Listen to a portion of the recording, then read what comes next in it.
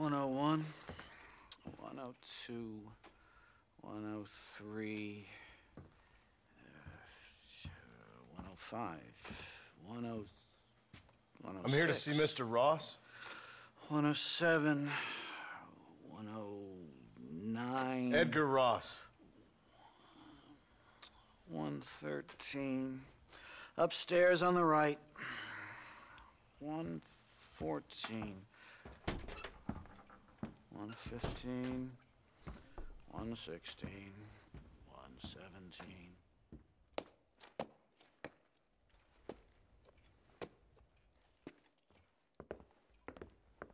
Mr. Marston, so glad to see you. How was your journey? Where's my wife and son? Being well looked after. Well looked after. I want to see him. Mr. Ross wants to speak with you. We've had some important developments. You want me to take out a gun and blow a fucking hole in your head right here? Right now? You want that? Mr. Marston. You want that? Mr. Marston, I ask you to calm down. Why? Why? I did what you asked. I got you Williamson and Escuela. It's over. Stop playing games with me. No one's playing games with you, Mr. Marston. But if we were to play some games, there'd be some interesting ones we could play. Thanks, sir. Like hanging you for murder, or confiscating all your property, like that little farm of yours, or having you put in an electric chair. Those are the sort of games we could play. But we choose to play a different game. So calm down and play along with us. Where's my wife? You know, I forget, but I hear it's very nice this time of year. Mr. Marston, please, I've never insulted your meager intelligence. Do not insult mine. We've done this little deal for your freedom in exchange for all your men from your old gang. You gave us Williamson and Escuela. We still don't have Vanderlyn, but now we know where he is. Then go and shoot him. No, sir. I want you to shoot him for me. And then I'll let you be. The last thing I want to do is make martyrs out of all these people. He could be killed by some petty squabble by another lowlife. We believe Vanderlyn is holed up with a group of renegades near the wreck of the Serendipity riverboat. Yes. Another group of renegades. Obviously, the first group, your group, has, shall we say, been disbanded? Disbanded. Anyway, Mr. Fordham, Mr. Marston, shall we go? Oh, Mr. Marston, your wife and son are doing well. Let's both try to ensure things stay that way. Okay? After you, sir.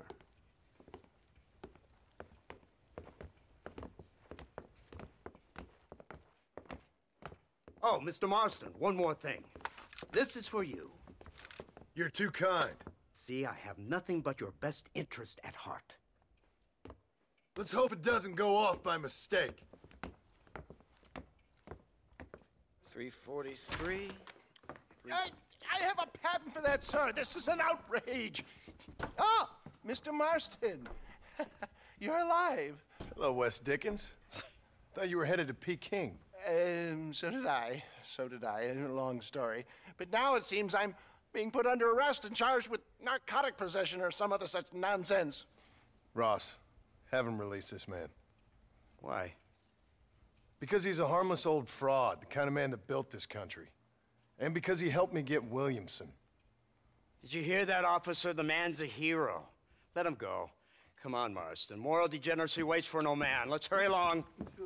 344. 345. 347.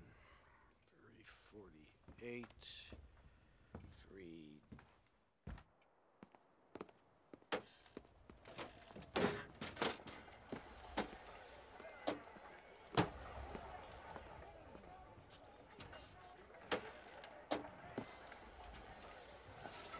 Head for the wreck of the Serendipity, Mr. Fordham.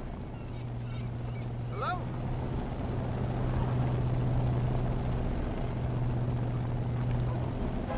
Isn't this something? Lawmakers and lawbreakers working together for the good of civilization. Like you always say, sir, the higher the stakes, the smarter you have to play the game. I can't imagine I ever said anything quite so trite. In any case, I'm not sure Mr. Marston would agree with us. Unfortunately, Mr. Marston isn't broad-minded enough to appreciate the unique opportunity we're offering him. Son of a whore. You best watch your damn mouth! And it's strange you should say that, Mr. Marston, because according to my files, you are the whore's son. Now, what else can I recall from the files? Ooh, let's see. You killed hundreds of innocent people. You've robbed at least 40 banks that we're aware of. They told us there was a prize when you got to 50.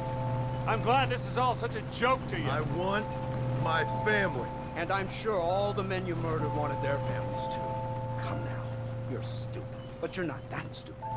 We both know how this has to be. And it could be all over today. As soon as we find Dutch van der Linde, you can go back home and play being a farmer again, or whatever else you've been pretending to do for the last few years. First it was Bill, now it's Dutch. After Dutch, it'll be somebody else. Where does it end? It ends when we say it ends. You're in no position to make demands. Life you live. You don't just walk away from that. Buy a few chickens and make it all disappear. You should be dead or rotting in a jail cell by now. We are giving you a chance at new life. A chance at redemption. You can't erase your past, Mr. Marston, but we can.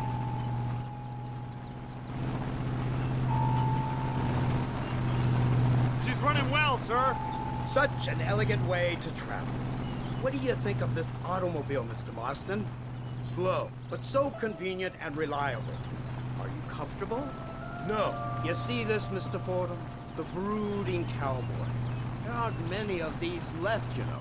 A bit of a cliché, admittedly, but still a dying breed. Like the buffalo. Just as dumb, but not quite as noble. They move most cows by rail these days, I hear. Not where I'm from, they don't. But you aren't from anywhere. A new dawn is breaking, Mr. Marston. This is the age of the machine. And soon, we'll all be living on the moon. Maybe. This is the future. Anything is possible. Finally, this godforsaken land is entering the 20th century. Prosperity has arrived. It's not far now. The old Serendipity wreck has been used as an occasional criminal hideout for years. We were informed that van der Linde and his gang are making camp there.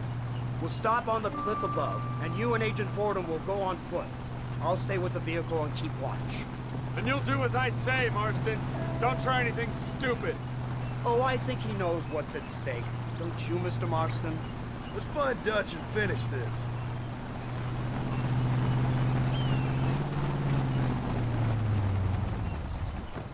Come on then, Marston. You're with me.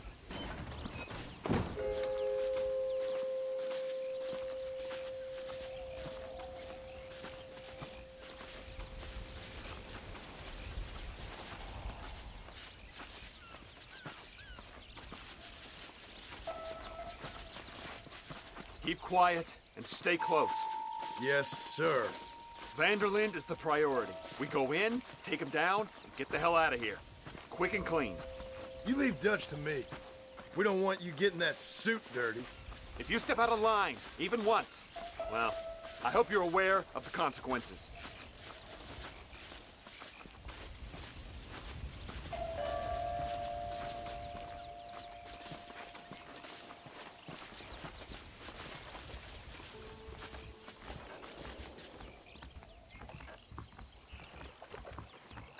Seems real quiet, don't you think?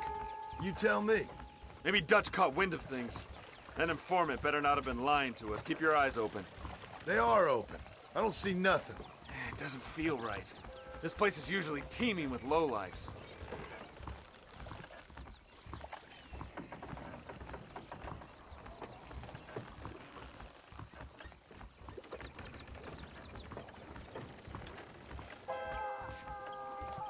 There's someone up there.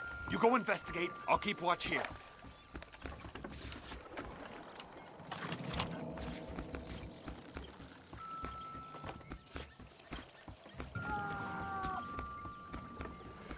Go on, those screams are coming from somewhere.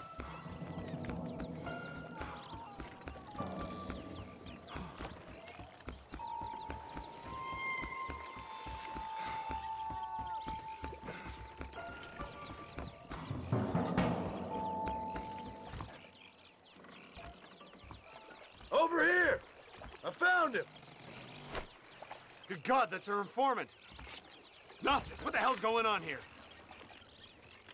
It's a trap!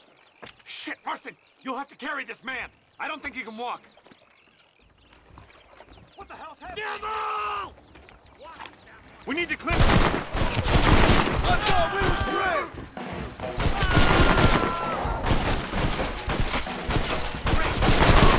We just want Vanderlyn!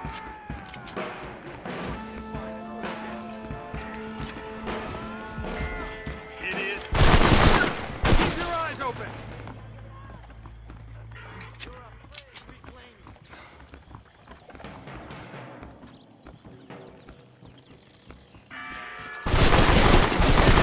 That's all of them. Come on, let's head for the pier.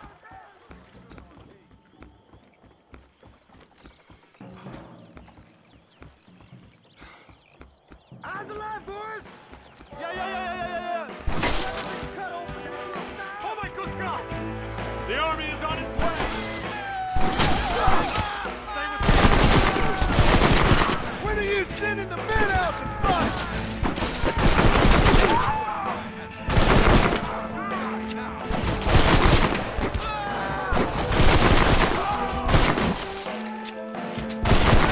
Don't stop now! You are not special.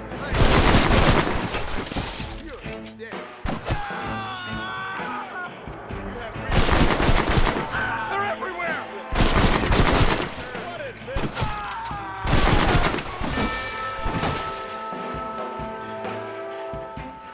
Keep going!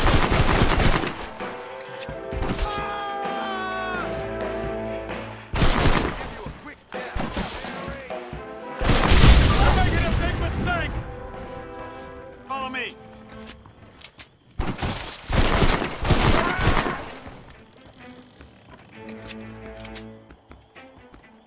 Christ alive! Follow me. Try to keep up.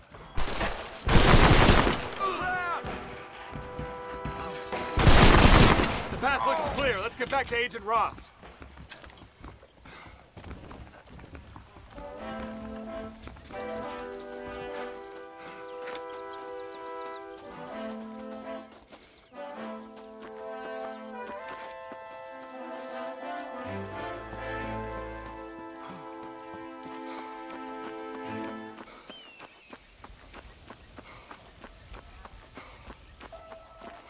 Who's this? What in God's name is going on?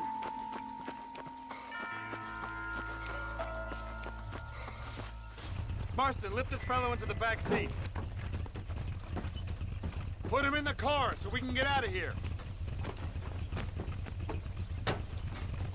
Let's go. There might be more of them.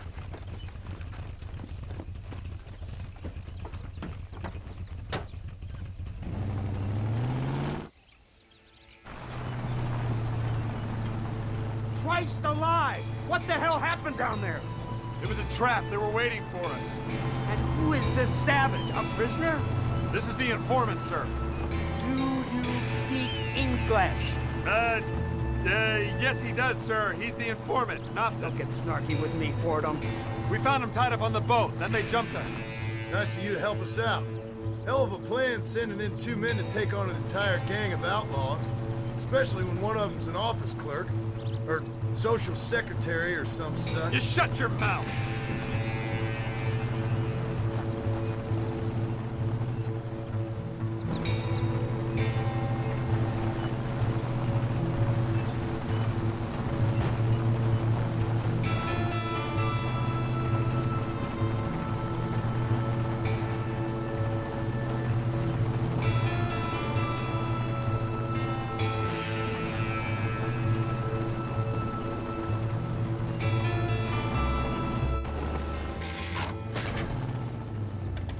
Come on, not now! What's wrong? I don't know. The motor just gave out. Well, fix it, you fool. We need to get this man to a doctor. Of course, sir. It's Dutch's men. Marston, we'll hold them off. Fordham, we'll fix that damn engine.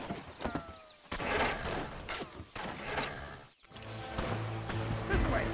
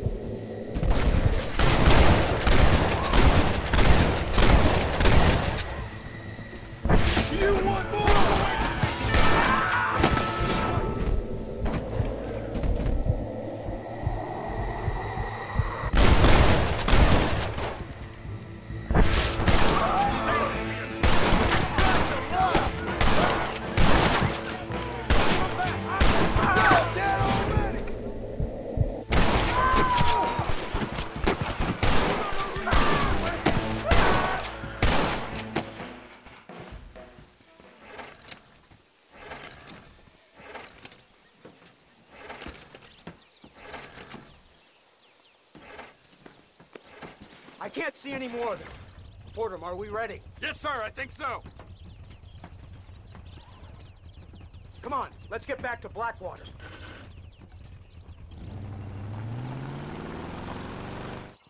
Damn, that was close. We're lucky to be alive. I'm beginning to see why Mr. Marston here has made it to such a ripe old age. You'll make me blush with all these kind words. So much for this automobile of yours. If this is the future, God help us all. It's not the automobile. The bad workman shouldn't blame his tools. Perhaps if Mr. Fordham maneuvered it with a little more finesse. I was trying to escape an ambush, sir. Even if it was running fine, they'd still have caught us. I can walk faster than this piece of crap. Give me a horse any day. So what now? Do I get to see my family? Where is Dutch van der Linde? I don't know. In that case, oh boy, no, you don't get to see your family. It's a fairly simple agreement, Mr. Marston, even for a man as devoid of intellect as yourself. If you'd like me to explain it to you again, I'd be more than willing. No, you've said enough. We'll find van der Linde soon enough. For now, however, I suggest we call it a day. So how does it feel, taking a man's wife and child from him? Does it make you feel good? How does it feel to kill hundreds of men in cold blood? You're a coward. You're a murderer. Actions have consequences, Mr. Marston. Come now, try to look on the bright side. The bright side? There ain't no bright side. Your family is enjoying a much-needed vacation, and in far more luxurious surroundings than those to which they are accustomed, I assure you. Soon you will be able to start a new life together absolved of all your sins. I can think of far more upsetting alternatives. We should take the Indian to Professor McDougal, see what he can get out of him. Good idea, sir. I just can't communicate with them. Here we are. Thank God for that. So, this is the office of an anthropologist named McDougal. He was thrown out of Yale for degeneracy. We should tell you something. Indeed, but he's been helping us deal with the natives in this area. They see him and they presume we're all idiot academics. Give me a hand here, Marston. Ah, Mr. Ross. Mr. Fordham? Good day. Good day. What on earth's going on here? Kid got shot in the leg. Beat up pretty good. We'll send a doctor. Now, McDougal, we need information from this fellow about Dutch van der Linde. Can you see what you can find out for us? Do my best, sir. Make sure you do. Professor McDougal has been a good friend of the U.S. government, Mr. Marston, just like you. Why don't you see if you can help him in his study of the native problem in this county? That's a good fellow.